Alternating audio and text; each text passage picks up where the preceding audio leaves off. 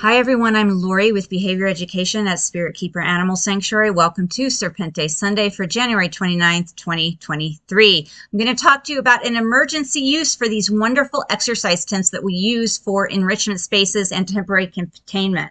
Why? Because we had something happen. We had a propane tank leak in a single room, and what we did was we evacuated the snakes to another room. We turned off the propane and we called our propane company, and we used the exercise tents to put the snakes in.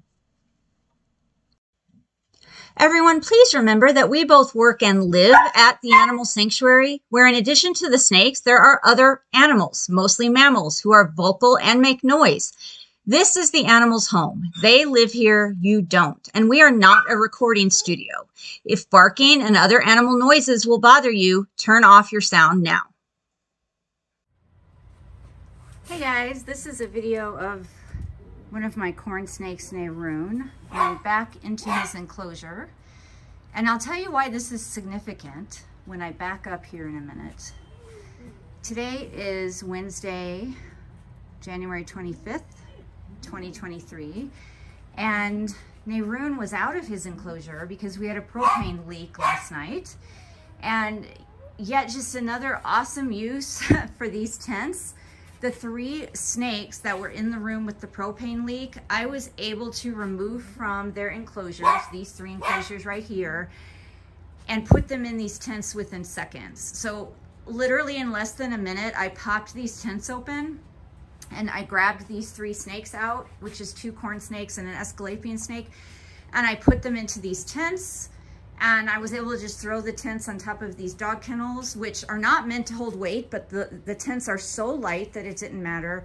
And we had somebody out today to fix the propane leak. And I've since moved the enclosures out of that room and into this room.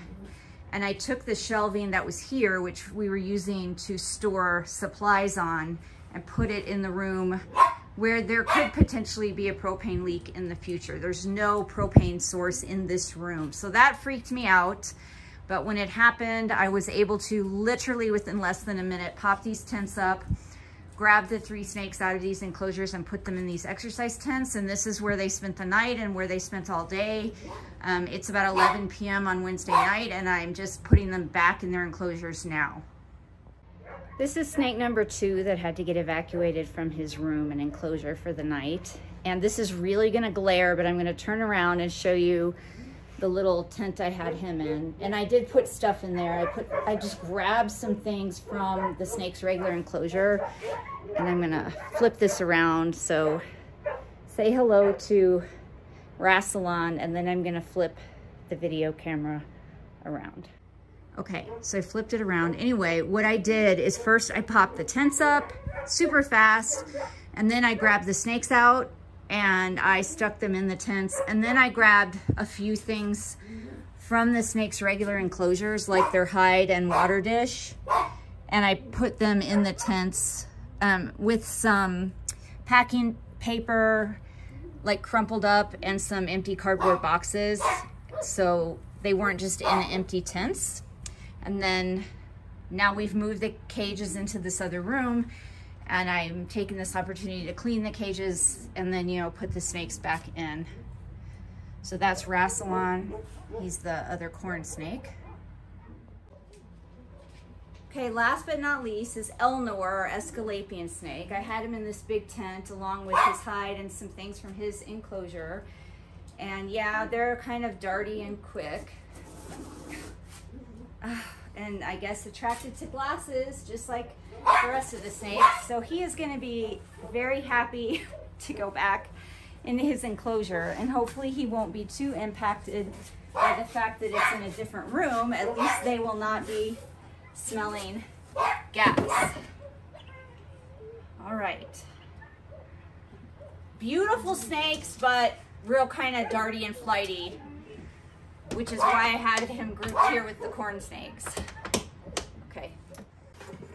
So here they all are now in their stack, and there is now a fourth snake that they're sharing this stack with, and that is Marcel, our children's python.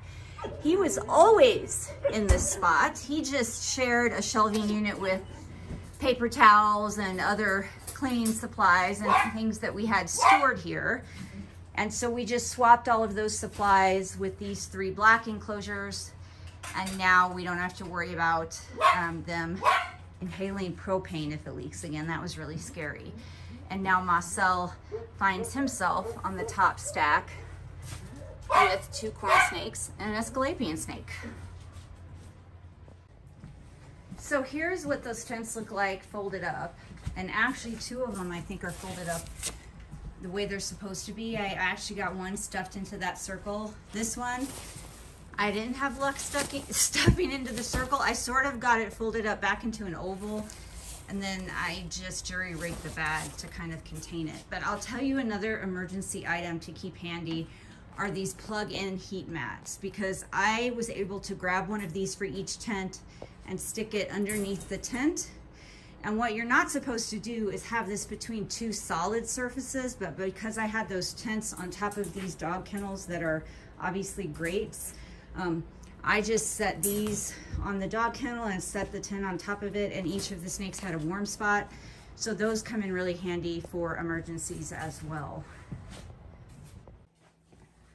These are the storage shelves that I swapped the snakes with. So the snakes were in this cubby hole against that wall, and I just moved them into the other room, and these storage shelves with all this stuff stored on it were where the snakes are now, so I just swapped them. And this is our laundry room, and I guess our furnace is in there, and the hot water heater is behind this wall, and that is what got a leak. And we usually kept the store shut, and I opened it up after I fed horses last night, and I almost keeled over. So I just immediately knew I had to get the snakes out of this room. So I got them out, shut the door, we shut down the hot water heater, and then we got somebody out today to fix it. Everyone, thank you so much for watching and for spending time with me again this Sunday. Always remember to be kind and love your animals. And if you discover a propane gas leak, turn off the main gas supply, alert everyone to the situation, evacuate the area, and either call 911 or your propane supplier for emergency help.